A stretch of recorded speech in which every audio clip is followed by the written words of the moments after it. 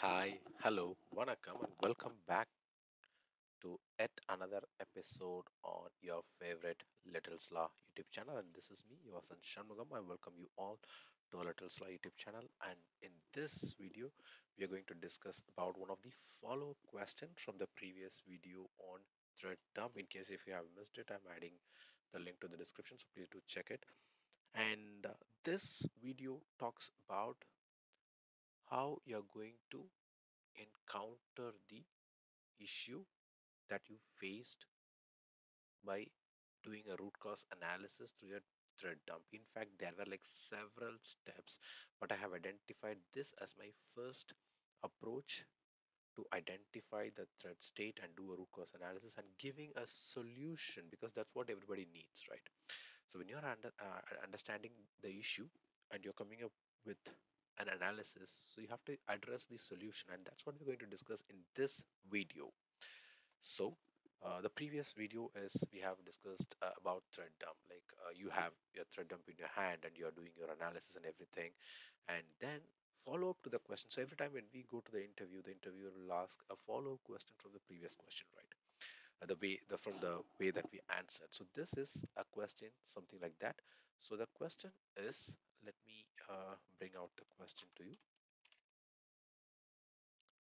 So the question is, in performance engineering. So by analyzing the thread state distribution, it's which is like crucial for identifying the performance bottlenecks in Java based applications. So the interviewer is asking you, can you walk us through a scenario where you encountered a thread state distribution issue in a Java application and how you identified them, what kind of root cause analysis you did, and what are the solutions you have addressed to the problems, because that's the most important part. We all know we identify an issue. Yes, that's very easy to identify the issue, and we do a root cause analysis by the experience that we had, and by doing Google we can do whatever the root cause analysis that we do. But what are the solutions you gave, and how does it work? So that is what is going to be your perfect answer to complete this. Okay, so now let's move on to the next part. So the first part of it is, as a person who, like, you are attending the interview, and how are you going to approach this answer? The first part of it is you're going to identify the thread state distribution, and I will take you through it. So when it comes to the thread state distribution, so that's the very first part. So in thread dumps, we all know there were like multiple states for each thread, which is typically indicated as runnable, waiting, blocked, timed waiting, or terminated. So we have all these five states of thread. So to identify thread state distribution issues, you would look for patterns in the distribution of these states, right? For example, if a significant number of threads, so in fact, whenever you give any theoretical answer, please come up with an example, because that will show the interviewer that how knowledgeable you are in that particular area. So you have to come up with though in that way, right? So um, you have to come up with this example like the way I'm telling you here. So in if a significant number of threads are in the waiting state, and all these uh, uh, knowledge or all this information you will have in your thread dump, right? So if you have a significant number of, if you are observing, or if you are able to find that there are like a significant number of threads that are in the waiting state, it could indicate contention points where threads are waiting for resources to become available, right? Similarly, if threads are frequently transitioning between runnable and blocked status, it suggests there are potential locking or synchronization issues. So this is how the first part, which is the identifying the thread state distribution. So you're going to identify the state of the thread and how well they are distributed. So that's the first point which you have to give it as a answer, or you have to start answering the question in that way. And then the second part, which is the critical part, is the root cause analysis. So once you have identified the thread state distribution, which is um, the threads which are in the waiting state, or threads which are frequently transitioning between runnable and blocked state, so once you have identified those patterns, you would perform a root cause analysis to understand why threads are in these states and what is causing the contention, right? So this involves examining the call stack of threads in the waiting or blocked state to identify the specific code path or synchronization points which are causing the delays.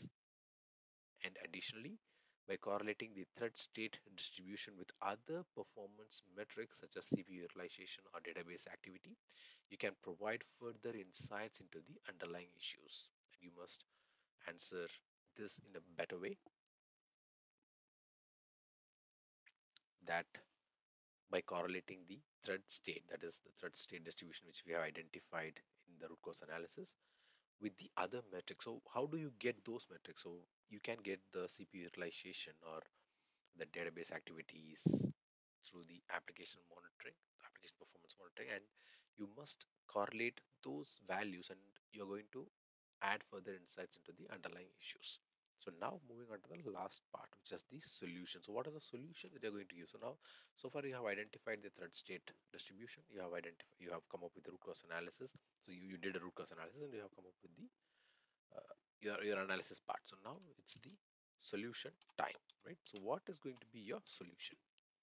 So based on the root cause analysis, you must propose several solutions to address the thread state distribution issue. And out of it, the first point is optimizing the synchronization. So if contention is caused by the synchronized blocks or locks, you would review the code to minimize the duration of critical sections and reduce the likelihood of threads waiting on locks. So that's going to be your first solution, which is optimizing the synchronization by reviewing the code to minimize the duration of critical sections and reduce the likelihood of threads waiting on locks. And then the second part is using concurrent data structures. So by utilizing concurrent data structures and lock free algorithms will help you to mitigate contention by allowing multiple threads to access shared resources concurrently without blocking. So that's the second part. So you must use the concurrent data structure, using which you are going to utilize the concurrent data structures and lock free algorithms, which will help you to mitigate contention, because that's the key word here, the contention. So you have to mitigate the contention, which will allow multiple threads to access shared resources concurrently without blocking, right? And then the third solution is going to be your resource capacity. So you are going to increase the resource capacity. So if contention is due to resource constraints such as thread pool or connection pool saturation, you would consider increasing the capacity of these pools to accommodate higher concurrency levels. And in fact, this part will definitely work in most of the situations, because I have been through this scenario. So if you are seeing a contention just due to resource constraints such as the thread pool or connection pool saturation, you would or you should consider increasing the capacity of these pools to accommodate higher concurrency levels. And then the fourth point, which is the asynchronous processing. So by introducing asynchronous processing techniques such as asynchronous input output or message queues, which can offload blocking operations from the main application threads, and it will reduce the contention and it also improve the responsiveness. So that's why the asynchronous processing is very important. So you have to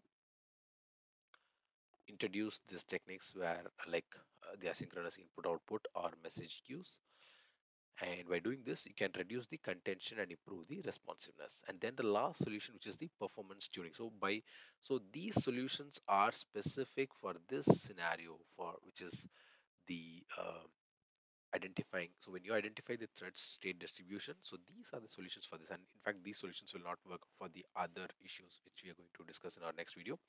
So these are the solutions which will work for this scenario. So based on your issue and based on your root cause analysis, you should come up with the solution. So the last solution, which is the performance tuning. So finally, you would perform or you should perform a performance tuning activity such as optimizing the database queries, which is very important, and then the reducing of network latency, or you have to fine tune your JVM parameters to alleviate performance bottlenecks and improve the overall system efficiency. So by implementing all these solutions, or by implementing one of these solutions, you can effectively address the thread state distribution issues, and you can enhance the application concurrency and optimize the performance for better scalability and responsiveness. So with that, we come to an end. We will discuss about another scenario, another issue, and what are the root cause analysis and what are the solutions for that in our upcoming video.